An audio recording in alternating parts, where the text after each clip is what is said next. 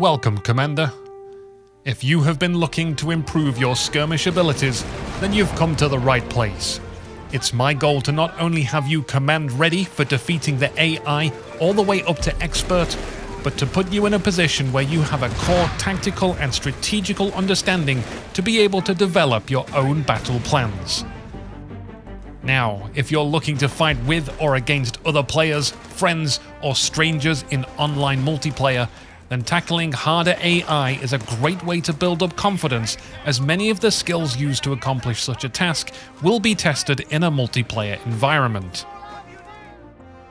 When you load into a match, you'll start with a headquarters and a single squad. And there are two major questions every commander has. What units do I build? And where do I send them? To answer these questions, we need to understand what our primary goal is at this moment. In the early game, we need to get enough fuel to unlock the first tier of anti-vehicle technology and prepare for those vehicle threats in the mid-game. As the game progresses and you build up your base, look for the various anti-vehicle units that will become available to you. Now, depending on what faction you play, there can be different answers, but the answers all share something in common. We can divide the units you have immediate access to into two categories: mainline infantry squads and support squads, produced from either the headquarters or your tier 1 building.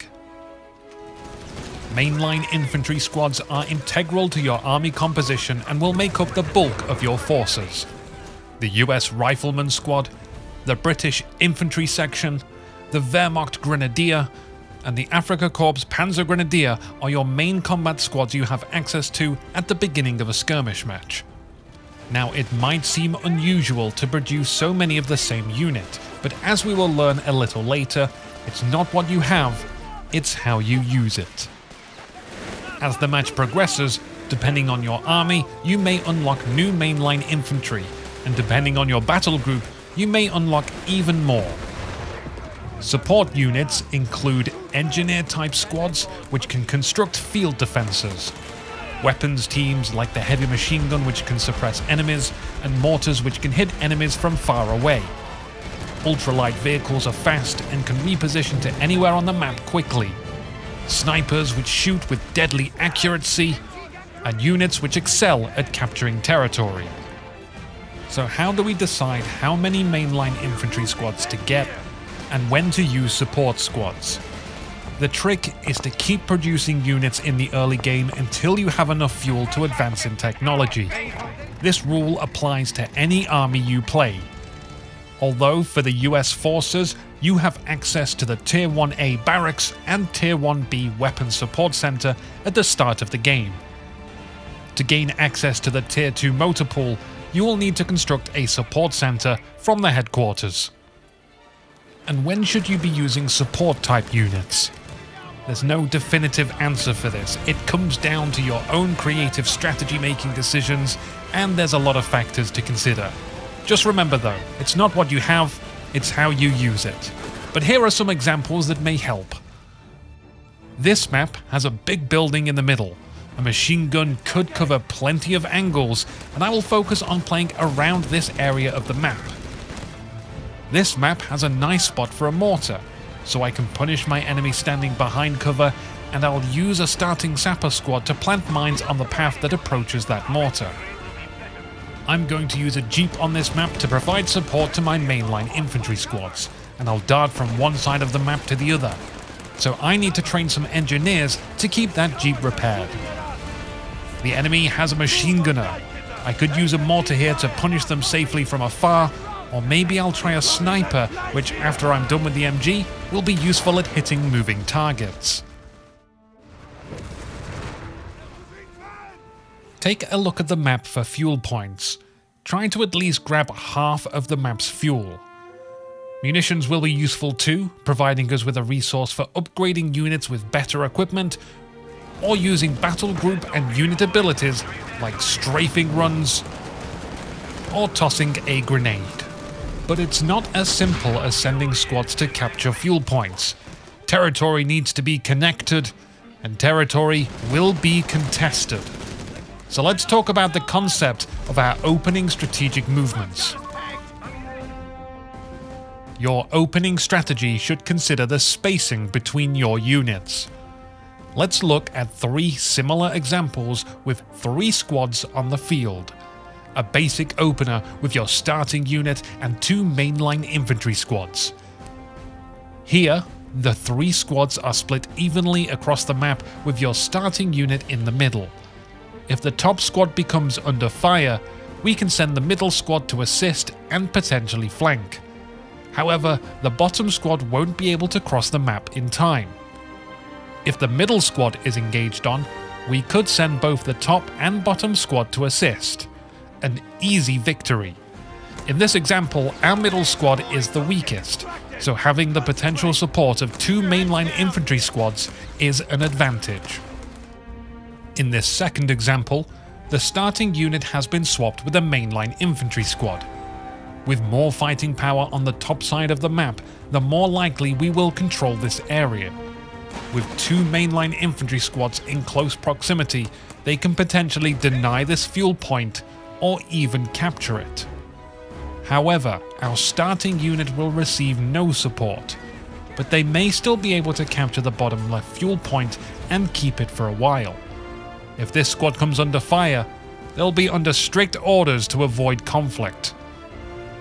In this third example, we will focus our squads on a smaller area, concentrating on these sectors which contain 50% of the map's fuel, before turning our attention to other nearby sectors on our side of the map or pushing deeper into the enemy's side.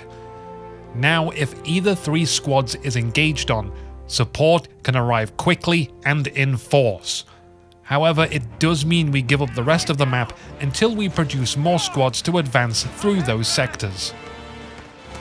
There's plenty more strategy talk to have, but let's move on to tactics.